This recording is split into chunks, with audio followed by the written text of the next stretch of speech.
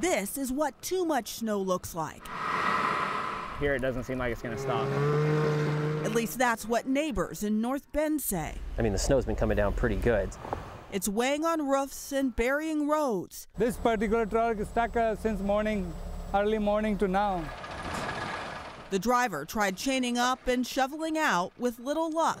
Then around this corner, another problem. It's closed right now because the gas leak down at the entrance.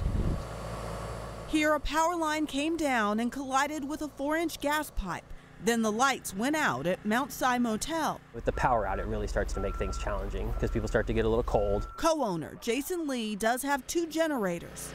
Just to keep our water and some of the emergency lights running. From digging out to stuck inside. This is where we shoveled our walkway to this morning. Up this road is where Valerie Fogel and Deanne Dodson live. They shared these photos and say they haven't been able to get out of their driveway since Sunday. That is how deep the snow is.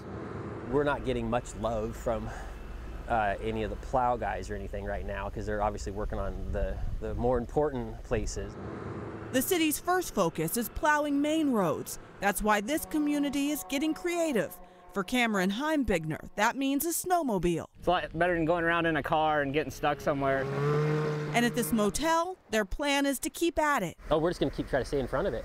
Yeah, hopefully, and this hopefully will melt or at least not snow anymore. In North Bend, Natalie Swaby, King 5 News. So again, North Bend has its snowplow crews working around the clock right now. According to the city, the plan is to hopefully obtain additional plows, drivers, and some sand to help try to clear all of the roads.